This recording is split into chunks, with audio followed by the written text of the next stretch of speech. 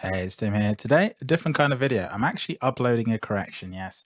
When I made a video about the area calculation in 2021.2, there was essentially a mistake that I made, and it was an assumption. Now, what actually happened in this area calculation is I had a data set from a London data provider, and in that data set, they'd actually pre-calculated the area. And the reason I was looking for this data set is because I needed some way of validating Tableau's area calculation against another data set.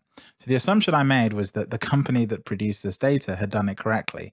Now, it actually turned out that when I did this comparison in the video, you can see here at 7 minutes 55, I'm actually comparing side by side the two calculations. And you can see that I'm calling out that the Tableau area calculation is way off.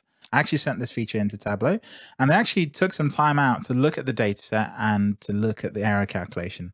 And it turned out, using another tool, that the area calculations in the data source I was using was actually incorrect. And therefore, I came to the conclusion that the area calculation was not as accurate as it should be over certain types of geographies. And in some cases, you can see here side by side, it maps pretty well, but there was just a few object IDs here that were generating areas that just weren't matching. And that wasn't the fault of Tableau, it was actually the fault of the area calcs that were done in this data set. Now, it teaches me a really important lesson, which is to never make the assumption that the data source that you find from a trusted source is always correct. And number two, I jumped to a conclusion without first validating it before I released the video. Now, in order to fix this, what I'm actually going to do is I'm going to upload the video again. I'm not going to re-record the video, but I will put a note up in the section where I'm calling out the mistake or the issue with Tableau's data source to actually validate that the issue here is not to do with Tableau.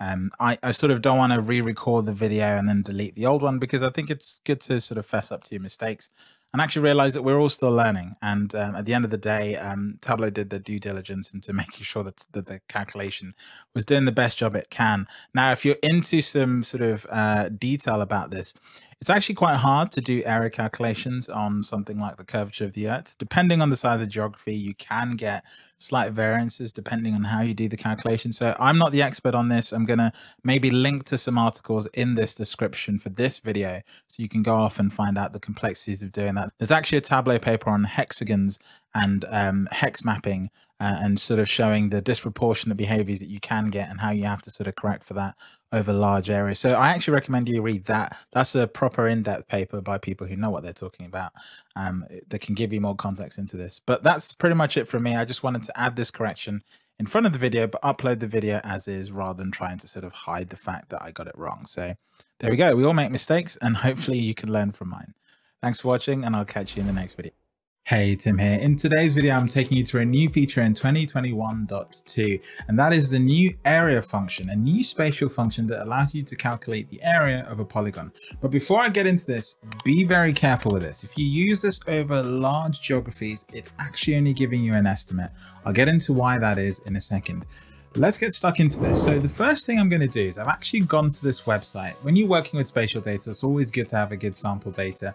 And I've gone to this London data store to grab flood risk zones as calculated by the Environment Agency.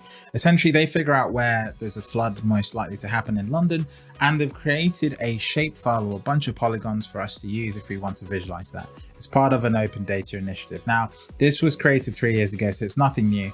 But I'm going to connect to this directly in Tableau. I've actually gone ahead and downloaded it to my desktop, so it's already there.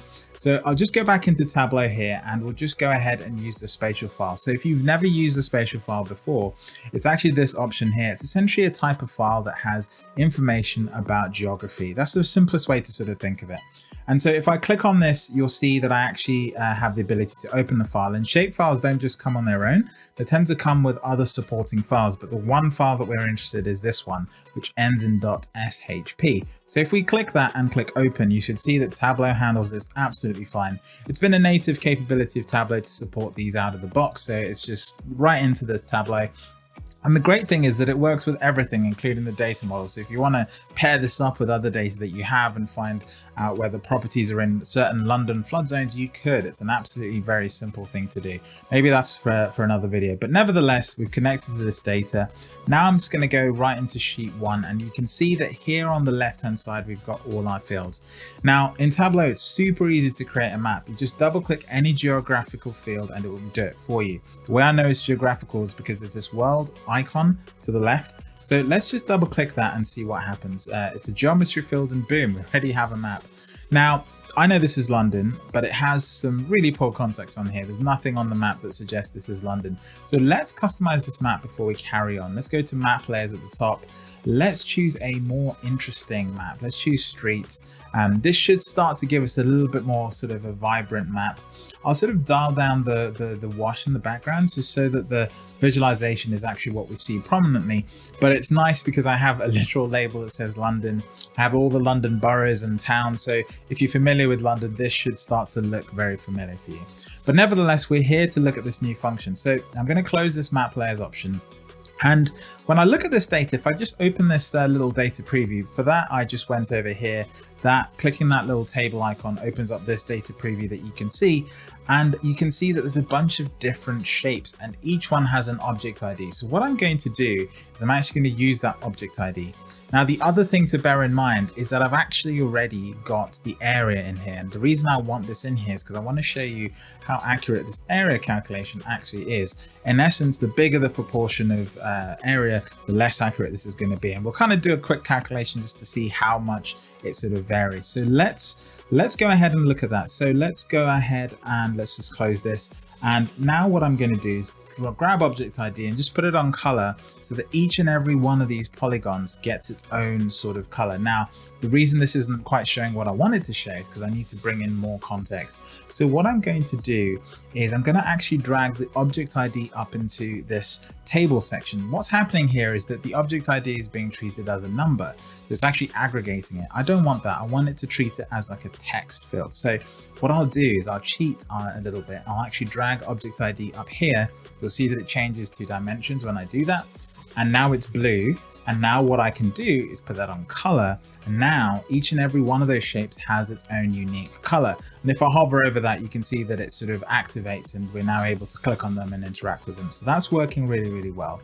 Now, the other thing I'm going to do is I'm also going to just look at this table again and just see what's also useful to bring. Probability band, that's probably telling you how much of a flood risk zone this is. So what I'll do is I'll put it on tooltip because I want this in the tooltip when I hover over something. So you can see that some of these are very low, some of these are very high, and it essentially changes depending on the part of the map that we click on, but it's sort of working.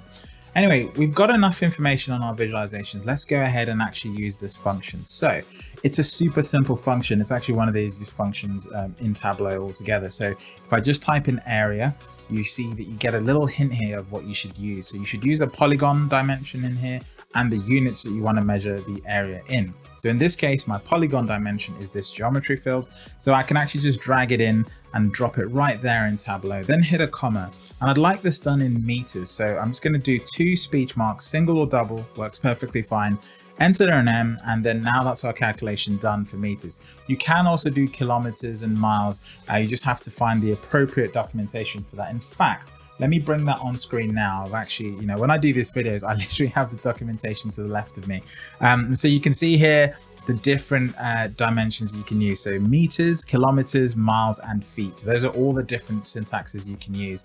So you could actually probably use a parameter to switch between those. So you can calculate all of them and then just put a parameter in here to change meters to feet, and then it will dynamically recalculate it rather than using a parameter to change the different calculations. But nevertheless, this is really cool. We've got the area in meters squared. I'll just put MT as a shorthand and we'll hit apply. And now what I want to do is I want to grab the area in meters squared and the shape area and put them both on the tooltip so we can actually see what those two are like. Okay. Now that's working, the calculation is done, and now when I hover over this, you can actually see the two values. So you can see here area in M2 and the shape area. Now, there are subtle differences, okay? And we're talking roughly 1,000 meters squared here or there, depending on how big the geography is. If I go down here to a slightly smaller one, you'll notice that the differences become larger the bigger the geography. But if we go to a really small one, let's go to one of these ones here, they're very, very small differences. So essentially, the problem with this function is that the shape of the world is not flat. If you're a flat earther, this is not the video for you, but essentially the world is a curved platform. And the more curved something is, the harder it is to actually calculate the area, because you've got to sort of flatten it out. And by the time you do that, it doesn't actually make a perfectly flat shape. So what this area calculation doing is sort of trying to compensate for that, but it's not really doing it sort of fully. You need a little bit more of a complicated sort of calculation in order to do that. Whereas the area calculation in this spatial file has actually been calculated by the Environment Agency using fairly accurate mechanisms, because they have to know the size of these things. Things like insurance policies are based on these ratings, so they have to be pretty accurate as to how they work. So you can see there's a big difference. And what I'm going to do is I'm actually just going to build a very, very simple visualization. I'm just going to bring in object ID, add all of them. And what I'm going to do, I'm going to bring in the area in meters squared, and I'm going to bring in the shape area in the table next to it. So you can just sort of see some of these side by side. Now, some of them are very similar, some of them are very different. Like for example, this one, it's sort of interesting because you know, this one's just so way off. So why is Tableau getting that so different? Whereas some of these, they're almost so bang on. So it could be to do with the shape and the form of the particular geography. It could be a long versus thin versus, you know, you don't know all these sort of variables. So in generally speaking, you can see that this is an estimate, but it's just worth being careful and knowing that this is an estimate, because you see there, this particular object, it says it's 12, but the actual area as calculated by the Environment Agency is 224. So that's just something to be aware of. Now, what you could do is you could actually sort of create a table. So if I was to sort this from the largest shape area to the smallest, you can see that some of these are just way off. So it's definitely one to be sort of wary of, and to be really careful how you're sort of relying on this function, because it can actually throw some of your things off if you rely on it too much. What are the best use cases? Listen, if you're measuring things like playgrounds, parks, this is perfectly fine. You know, nice, simple geographies, polygons, shapes, simple geographies. If you're measuring the area of, let's say, a river that travels over a long distance, well, that's going to be a little bit more tricky, because of course over a longer distance there's more curvature, and the shape or area calculation is only going to be able to calculate it to sort of one extreme. So you will get less accuracy for polygons that span really large distances and large geographies. But I'm not a scientist here. I'm just sort of going off what I see and what I know I've asked the devs about. But it's definitely one to just watch out for.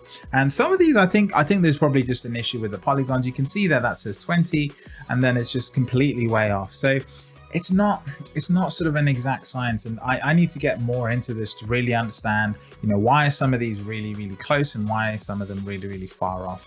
The figure on the right is the accurate one from the Environment Agency. I just wanted to get that there before I show you a calculation, and I tell you that it's correct as fact and then it has a slight margin, and actually some of these have huge margins. So I'd be interested to see what you think of that. If you're a geographer or you actually use spatial functions all the time, I'd love to know if you know anything about why this is. Why is this calculation in Tableau getting it so different to the values that have been calculated by the Environment Agency?